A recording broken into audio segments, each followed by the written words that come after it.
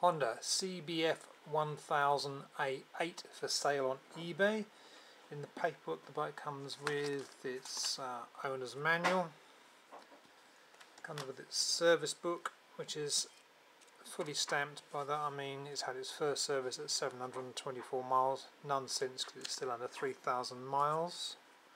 It has its first MOT test certificate that now expires July the 25th 2012.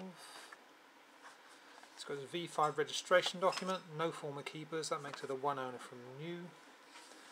HPI check certificate that just shows that it's all completely clear, no accidents, finance or anything else in the bike's history to be concerned about. And its usual plastic wallet there. A couple of little things to point out around the bike. There's this tiniest little mark on here. There's a little tiny sort of imprinting sort of mark on there. There's a little mark on there.